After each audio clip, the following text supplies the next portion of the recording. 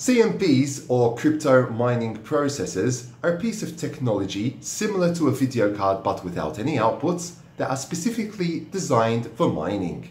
The question is, are these cards really worth it? Let's find out.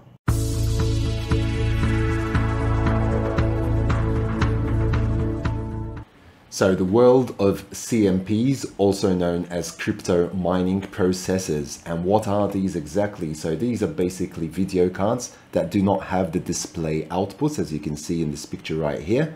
Gigabyte just released its CMP 30HX mining card. Basically, they announced that it can do around 30 megahash per second. Probably you can overclock this a bit more.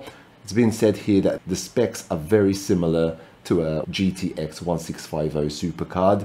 Even my GTX 1070 card can do 29 to 30 megahash when overclocked. So this is pretty much costing around $720 in Romania at the moment, but it's still unclear if the price reflects the MSRP that was set by Nvidia or by Gigabyte. The disadvantage with these cards is that it does not have any display ports, so it's just going to be used solely for crypto mining. So if you actually want to resell the card, you're gonna find a harder job to do that in the future, unless miners want to buy this in the future and you want to sell your mining rig, for example. But it is limiting your options a bit, so do keep that in mind as well. In the future, more cards are set to be released. So the 30HX was actually released 2 months ago in March. The availability was supposed to be in March, although I have not seen these myself yet. There is also the CMP 40HX, which was also released in March, which should do around, theoretically, 40 megahash. So the last number is representing the megahash here.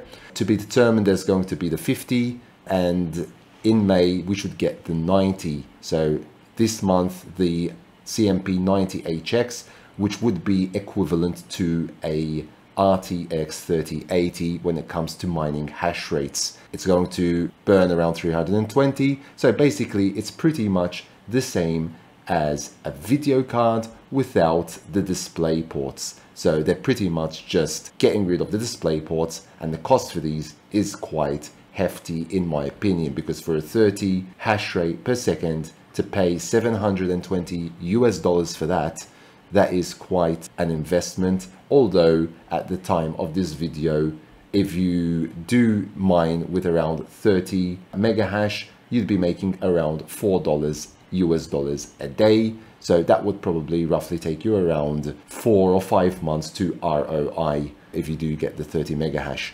There will be, which is very interesting, a CMP 170HX supposedly going to be announced in the future, but no specs on that have been released just yet, but that would be interesting to see. So is this going to be worth it?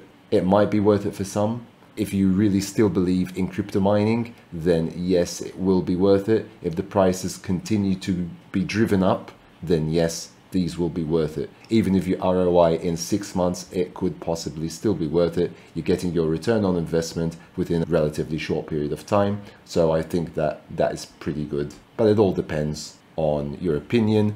I mean, if you want to buy a CMP just for mining, then fine, you can only use it for mining, so you can't buy it for anything else. If you prefer to buy a limited hash rate video card that potentially you can resell in the future because it's going to be good for gamers as well, then that would be possibly a better investment. It all depends on the pricing and how they're going to strategically price these. That is something we will have to see in the future as well. Just keep these in mind because it's quite an interesting article. I'll put this down below as well. The Gigabyte 30HX, as I said, is out now. It's been out for around a month. Let me know your views on this. Let me know your comments down below. It's very interesting to know what other people think on this subject as well. I hope you found this video useful. If you haven't hit that subscribe button yet, please do so and hit the notification bell to be notified when new videos come out on my channel, and also hit the like. Until next time guys, take very good care of yourselves and thank you for watching.